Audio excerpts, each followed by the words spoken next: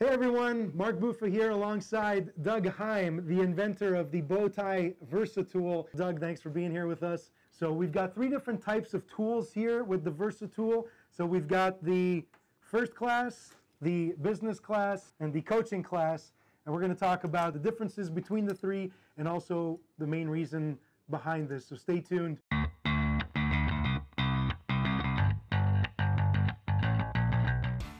The VersaTool was something that came to the market.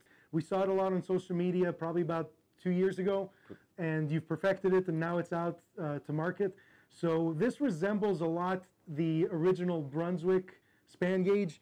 What are some of the key differences between this and the original? The original tool was similar to this tool, except that we have many more aspects that you can use this tool for. The original tool had a span ruler, and it also had notches on the tool, as you can see that this tool has. And it also had a half scale embedded in it so that you didn't have to do any mathematics when it came to laying out bowling balls and the particular spans and cutting fractions in half, as you can see here, the half scale. So this just saves you the hassle of trying to figure out 4 3/4 cut in half. Doug, let's talk about the three flavors of the VersaTool that you have. So we have the first one, which is the first class. Very sturdy. It's the one that we use here in our shop. So what's this one made out of? This is made of aluminum, and it's engraved. It has no ink on it whatsoever. The engraving coming through is the aluminum from below the black oxidizing that's been done on it. It's just that this is metal and it's more durable. Common sense. Yep. So the next one is the business class. This one here is made of plastic, dual-sided plastic. As you can see, if you take a close look, you'll see that we have slapped two pieces of plastic together to give it more durability. And if you're looking for something a little bit on the more budget-friendly aspect, this is where the coaching class comes in. So maybe for like high school coaches or just somebody that wants to check spans during a clinic or something like that, this would be a great tool as well. This tool does exactly the same thing as the other two tools. It's just made a little less expensive, more affordable. The tool has notches on it just like the other tool, but they're not quite as deep, but they still function just as well. But all the other aspects of the tool function just as well as the business class and the first class that we just introduced. All right, Doug, so let's dive into the uses of the VersaTool. No matter which class you get of VersaTool, you'll be able to do all of these demonstrations as we see fit here in the shop. So, Doug, let's turn around and let's get to work. Sure.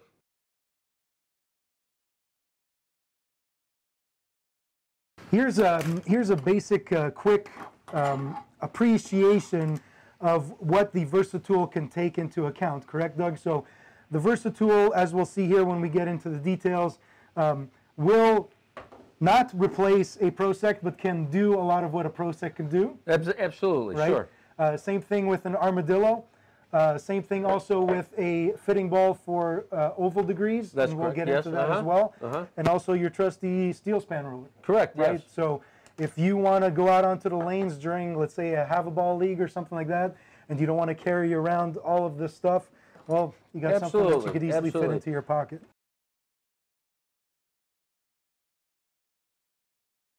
The pivoting rudder allows you to go into a hole and swivel consistently around the hole. As you can see, the rudder follows the curve of the hole that you've just drilled.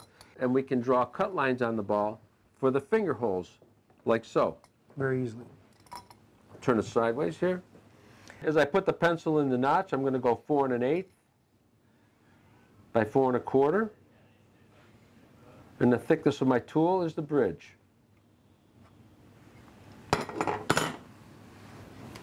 There you go. Quite simple. Yep. Now, if you've got a plugged thumb hole and you need to relocate where you're going to drill the thumb hole, all you do is put the pivot rudder inside the finger holes. In this case, we're going to do 4 3/8 by 4 1/2.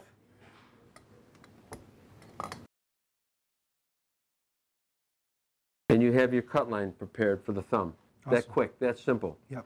No guesswork, because the pencil never leaves the notches.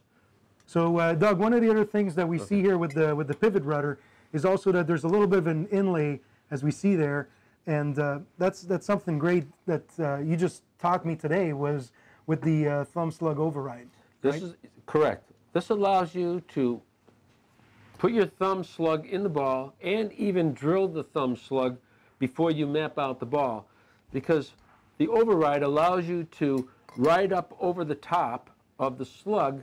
As long as you don't leave it sticking out more than 1/2 of an inch, you'll be fine, because this rudder will read the span just as well with the slug sticking out of the ball as it would as if it was in the ball, as you can see right here.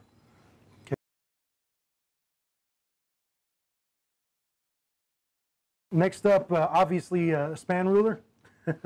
So similar to our trusty steel span ruler. Correct. This pretty much does the same. Okay, you have 2 span rulers on this tool. One you can use with a pivoting point and one with a pivot rudder. The span ruler goes from 0, which is on the leading edge of the pivot rudder, up to 6 3/4 of an inch. So, once again, if you've got the thumb hole drilled in the ball already, and you needed to lay out the finger holes, we've already shown you that earlier. We just draw the lines like so. And if you want to do it the opposite way, where you've got 2 finger holes and you want to drill a thumb hole, well, we would do the same thing, only reverse it. 3 1/2 by 3 5/8, and you have your thumb hole line.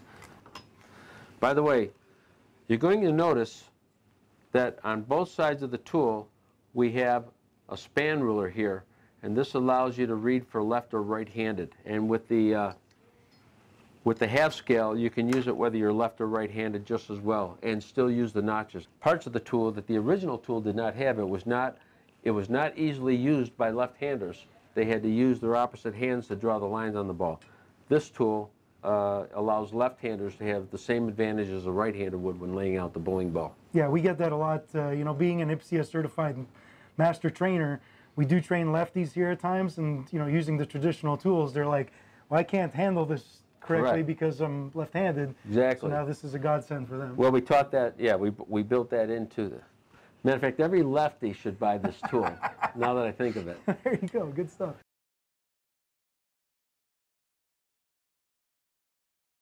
Now that we spoke about the rudder, let's emphasize a little bit on these notches, okay? So we can even hear them. Correct. Okay. Yep. So, and let's look at them a little bit closer up, where we could see that there is an inlay in the tool, which basically allows you to dig your pencil into the tool. And that is on 3 of the 4 sides of the tool, correct? That's correct. Okay. And you had asked me earlier about, well, the tool has notches that are in 1/16 of an inch increments. So how would you get a 32nd of an inch span on the ball? Yeah. If you were using the notches? So I'll demonstrate that. Yeah. And your answer was kind of like, oh, okay, should have thought of that. All right, so Doug, what if I want to hit, since your notches are in 1/16, what if I want to hit a, let's say, 4 1/4 plus span? Okay, very simple. Yeah. If you really want to be accurate at it, I'm going to demonstrate by marking 4 1/8 and 4 3/16. Okay. And as you can see, there's another line on the ball. The dark line between the 2 lines you just drew is your 32nd of an inch cut.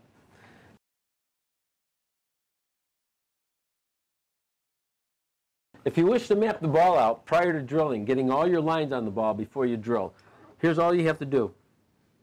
You line the 0 from the half scale side of the tool up on your center of gravity or the center of your drilling.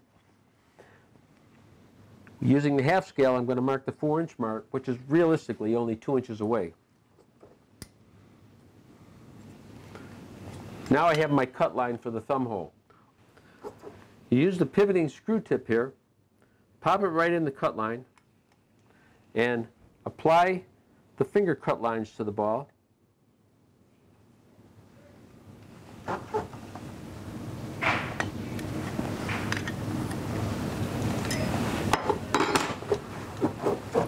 Now you have all the cut lines for your holes on the ball with the bridge.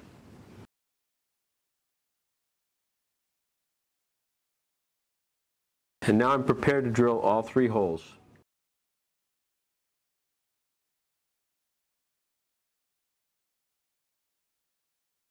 now instead of just marking span lines like we did on this ball, let's do a layout using this tool. Okay. So basically, we have on the bottom piece of the VersaTool, we have basically all the angles here indicated, which could be used for multiple purposes. So let's dive into that on the layout side of things. And it's primarily a compass for you. Yeah. Yes. So what we're going to do here is we're going to have Mark start laying out his bowling ball, and I'm going to follow all the same steps with this tool.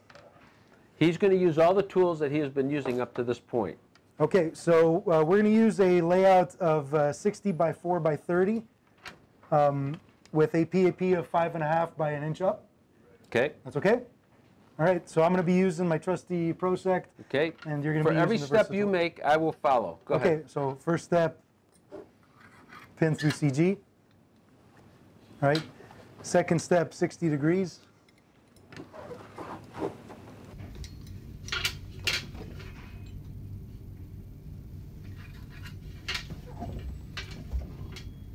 ahead, Lee.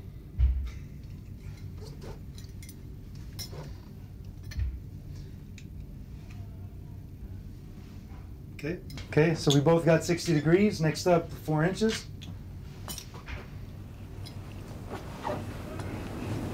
Go ahead.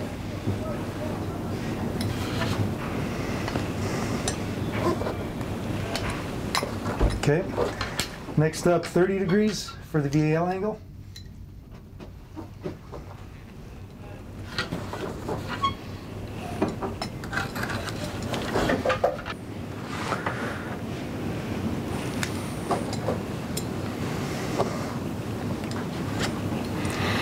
All right, so we're pretty much the same here. Okay. Now we got 5.5 by 1. So here I'm going to go 1 inch down. And then draw a perpendicular line 5.5 across. If you have a good eye and you've been doing this for years, you can pretty much see 90 degrees as I can here. But what we're going to do is use the compass for that just in case. So we're going to line the compass up at 90 degrees and just connect our dots again.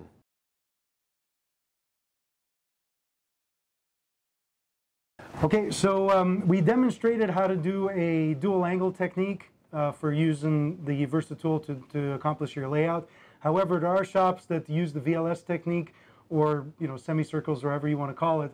So we could also do that with the VersaTool. So we're going to do another side-by-side comparison.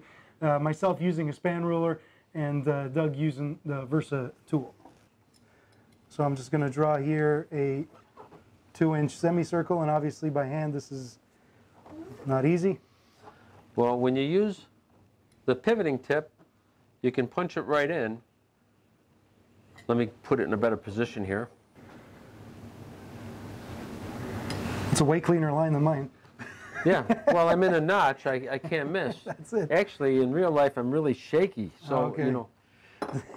So let's do a 4-inch pin now. So same thing, 4 inches.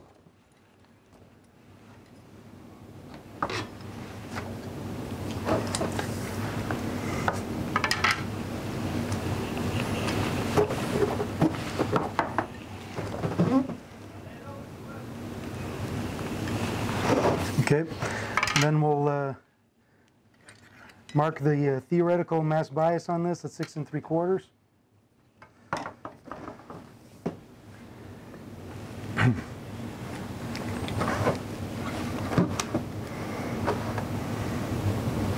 Okay. Okay, and then from here, let's go 5 inches, let's say.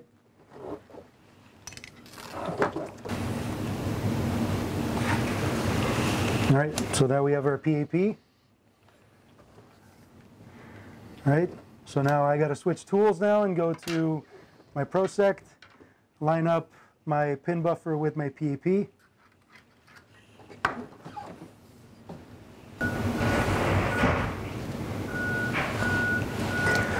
All right, so here I've got my VAL, and now same thing, we'll just draw our PAP backwards, so 1 inch up by 5.5.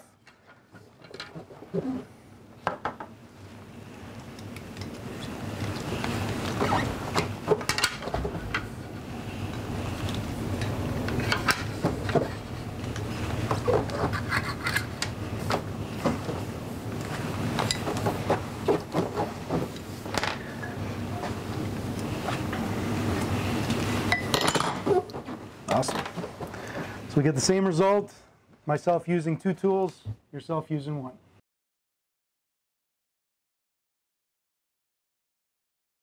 So now that we saw what the compass could do in terms of building a layout on a bowling ball, what else can this do on the fitting aspect of things? Okay. There's a lot of ways to achieve all of this already, but incorporating it into the tool, we built a little donut up here, or a finger rest area, and we can place the thumb through here and see the oval angle on the customer's grip, or the customer's thumb. For instance, I used Mark here earlier. I put his fingers through here and his thumb through here, and I eyeballed it, and I saw he was about a 50-degree oval, between 45 and 50, and he said that was correct. Yeah. You read the angle of the oval, you mark it on your sheet, you're done. Or inspector. All right.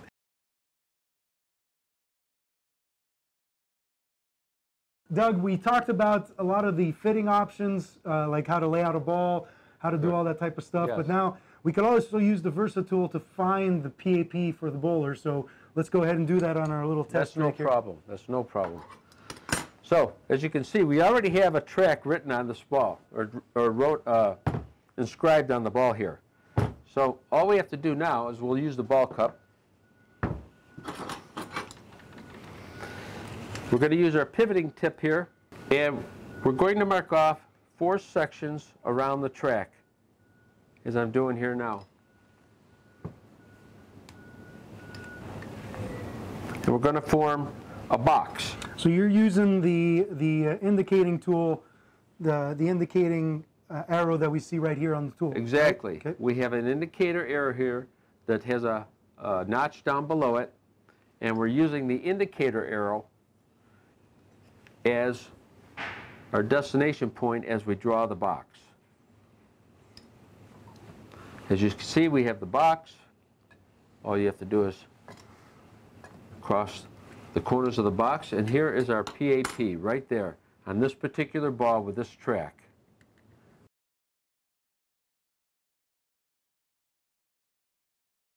And here we have a crease measure guide. This is the tool that can be used for teaching when you're showing customers how long their span should be on the ball that they're currently using, and why you might find the difference between one span versus the span that you're suggesting. So for instance, if I take Mark's hand here, which you see we've already marked, here's the crease on the finger right here. We can lay this tool right up against it, like so, putting the 0 on the crease, and you can teach your customers why you believe that their span, instead of being here, should be back this way. Or if you're training somebody, you wish to show them how far back you would like them to go when you're checking the span on the ball, so when you do put the thumb in the ball,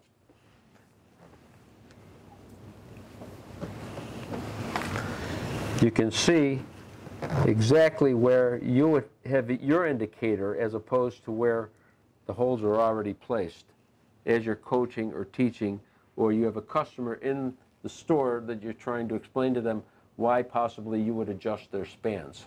Yeah. So we demonstrate a lot of the uses of the VersaTool that you could use in your pro shop, from fitting to measuring to laying out. Okay, so make sure you check out dhbowpro.com or contact us up here in Canada at Buffa Distribution to get your hands on your own VersaTool.